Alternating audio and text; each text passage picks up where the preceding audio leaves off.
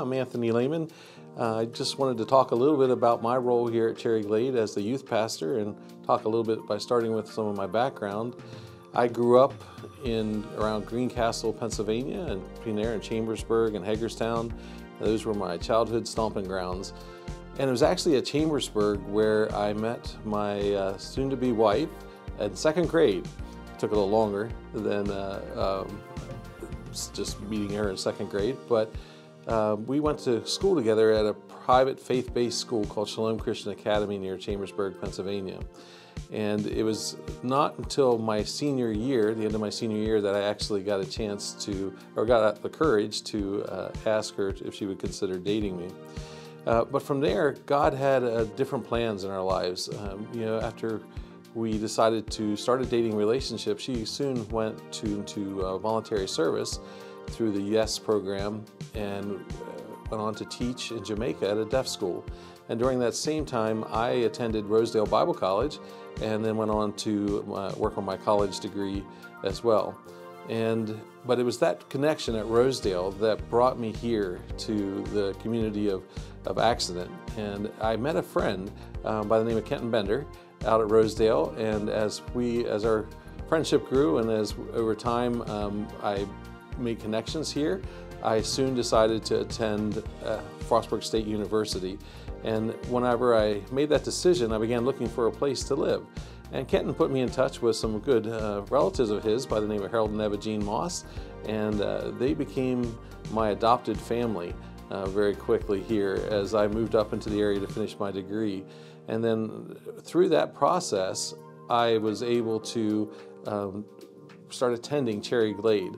And I remember the first, or one of my earliest memories of attending Cherry Glade was actually a youth group event. And it took place over on Hare Hollow Road at a young couple's house whose last name was Mass, and they hosted the youth group at their house for that evening. And we had a great time that night. So the Benders had invited me there, and I got to meet a lot of the Cherry Glade young people, and felt at home and felt that I was someone who they cared about. And from that experience, we went on to attend here regularly, and my wife and I then were brought back together in about, I want to say in 1993, 1990s, whenever I would have graduated from high school. In 1993, as I was working on finishing up my degree at Frostburg State University. And then we decided to fulfill that commitment to become married lifelong. I got to marry the woman of my dreams in December of 1993, and we moved in to lived next to Harold and Eva Jean, and then from there attended Cherry Glade, became involved with the youth group, started doing Bible studies at the youth group, and then Elmer Most and Orrin Bender, the leadership, the church leadership at that time, recognized that there was a calling on my life, and they spoke to me about that. And as Anita and I prayed about it, we realized that God was calling us to be, calling me to be a youth pastor here at Cherry Glade. And from that time on, I've had the privilege of watching the pastoral team grow, and had the sadness of seeing some leave as Elmer and Orrin have passed on, but I've seen the addition of Danny and Titus and Barry. And then being able to work with Barry through the many years of his being a senior pastor here, and now today with Titus, it's been a real privilege. And little did I know that way back there in that first meeting of the Cherry Glade Youth Group on Hare Hollow Road, that I would see what God had in store for me with our young people here in our community here.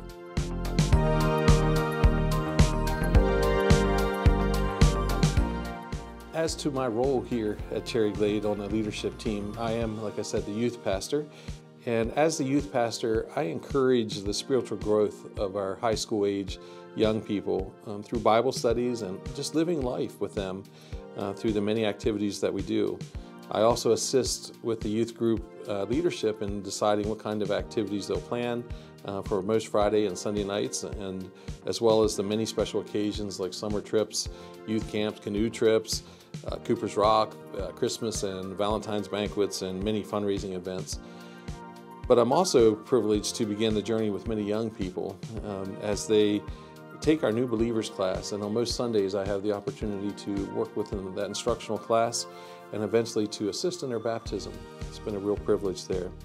And finally, I also assist with Bible quizzing and see the young people from across Garrett and Somerset counties come together in a way that spans different churches, and see how those young people are excited to hide the Word of God in their hearts and have fun doing it.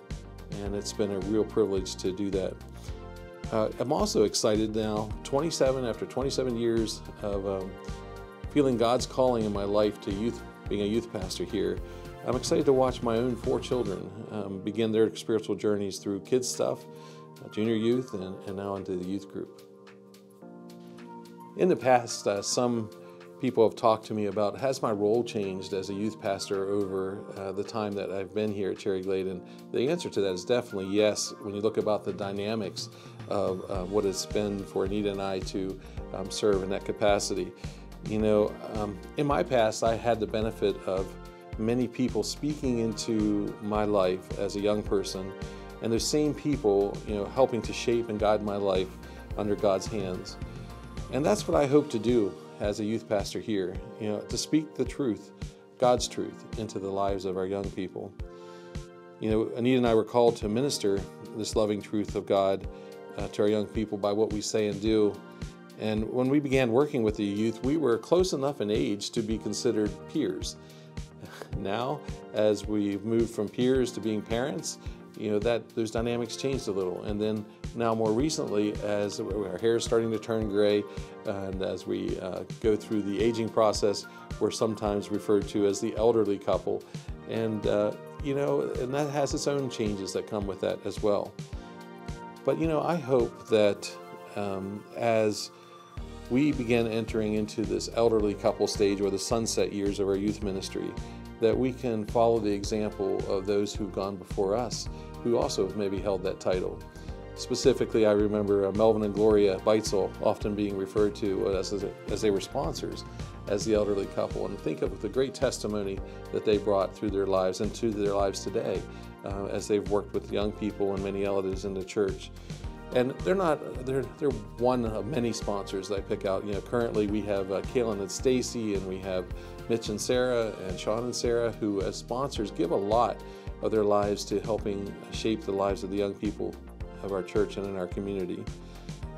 But that change of dynamic does not change the calling that we felt in our lives, of the calling of youth ministry, to reach out to those who are young and to help shape their lives in a way that will push them closer and further in their relationship with God. You know, we felt the pain of loss over the years when some have left the faith that we've seen. And we wonder, did we do all that we could?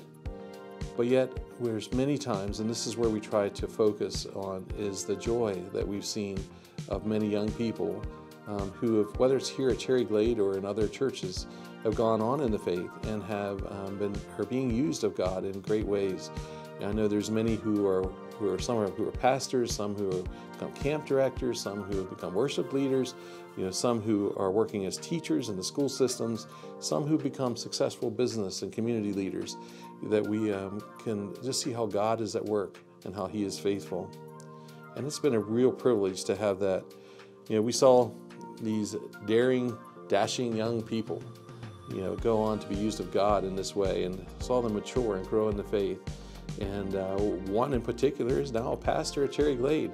I remember well when Robert was in our youth group with his sister, and some of the growth that happened then, and definitely through his years beyond that. And now today, to be feeling the call of God as a pastor in our church has been a real blessing for Anita and I to look back on. I am excited about the future of our church because I've seen the faithfulness of God in our past. And it is my hope that the work of God in the church continues to grow in this way, even through the remainder of Anita and I's years as youth pastor, but into the church of tomorrow, because it's going to be a new unknown, but an unknown that God will be faithful because He has been faithful in the past. Some closing thoughts that I would like to leave with you. I have a verse that's framed on my office wall at work that comes from Luke 1:78-79. Through the heartfelt mercies of our God, God's sunrise will break in upon us, shining on those in the darkness, those sitting in the shadow of death, and then showing us the way, one foot at a time, down the path of peace. A lot of promise in that I hope we can take to heart and follow what God has in store for us and for Cherry Glade as a church.